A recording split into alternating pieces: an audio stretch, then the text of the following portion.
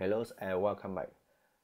This lesson I will help you to create our animate image for first interface of Apple Watch application. Okay, as you can see here, we have image here, and at this time Apple WatchKit does not support us to insert some GIF animation or some video to our storyboard, our interface. So to make our image our image, we have to use a series of image and using some function to run to change the image side by side to make an image. Okay, so first of all, I will help you to look for some stopwatch animate on the internet. You can search a Google. You can search a stopwatch for our image and research image, and inside search tool you can choose some animate.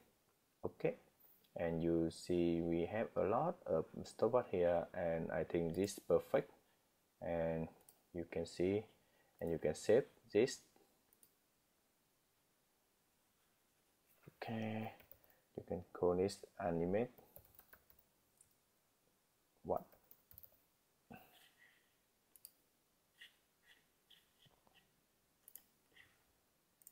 Here we have our animate what here, and with our preview we can see we have a lot of image inside of this.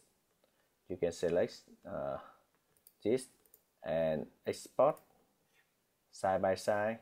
You can choose some JPEG or PNG. Okay, you can select side by side, and we can export all of this image, this GIF to our image. Okay, but I will help you to make by better way by you can using as GIF. This is the website, online website that can help you to create some GIF, or you can resize, or you can split the GIF. Okay, so I choose the GIF split function, and I can choose the file, animate what GIF in here. Okay, I choose upload. After you upload, you can choose split it. It will separate this GIF to all of the image inside of this GIF. You can see in here, and you can download as zip file if you want.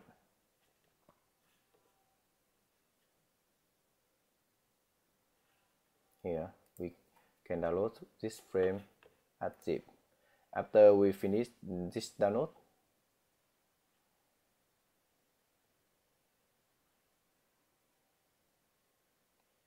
okay, let's see. Wait a moment.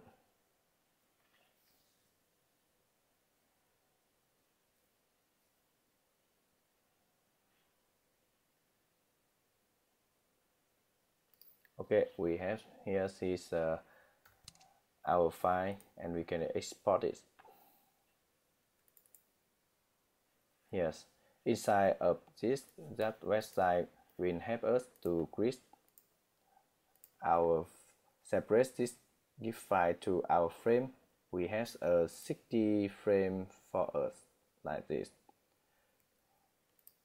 Okay, but because at this time our WatchKit does not support this GIF file, so we have to change this file, to rename this file to some extension that equal support for WatchKit. I recommend that you change this to PNG, and because we are using to use a separate image for animated this image, so we have to rename some frame, this frame to another type that we can use for equal. So I'm using the rename. This application is power that can help us to rename a lot of files with easy way. You can drag it to this. Okay, for one I will work with extension stupid only, and we can add a character and override. We can insert a PNG, and you will see we can change all the GIF file to the PNG, and we apply first. Okay, so after that we only work with file name, and as you can see, first one we remove the number 0. Okay, we have to remove.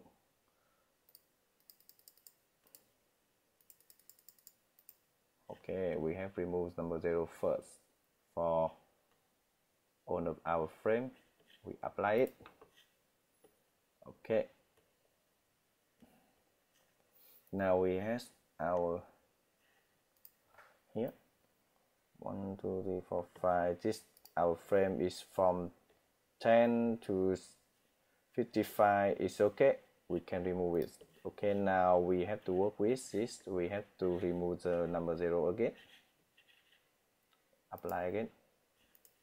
Okay, now in our folder here we have our frame 0, frame 1, frame 2 come to 59. That's perfect. Okay, we can call this the StopWatch animated StopWatch. Okay, after that we will drag this. We come back to our icon and come back to our image cassette in here. We can drag this animate StopWatch to our icon.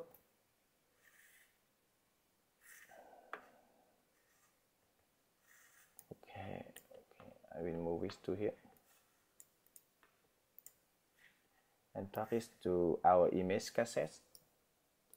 As you can see, here we have frame 0, frame 1, frame 2, frame 3. Okay, now come back to our interface storyboard. For our image in here, at the entity window, we can set our image to frame 1 or frame 2 or frame 3 if you want. And for this mode is similar like content mode is iOS. We have to aspect fit. Okay, and for better interface, we change the background of this interface to white. Yeah, and now you can see to run to see our result.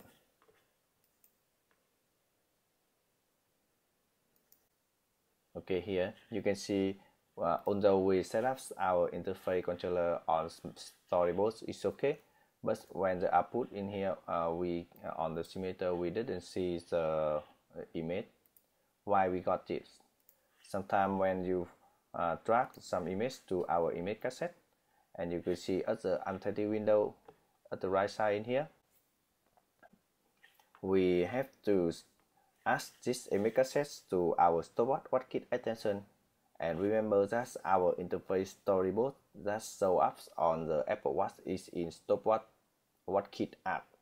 So maybe when you don't add this animate StopWatch frame to this, our app or does not show up the image. So I think we have to select in here, and now this one again.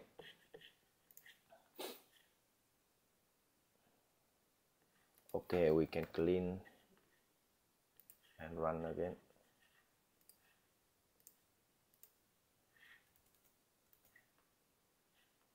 Yeah, you see that we have our interface is working now. But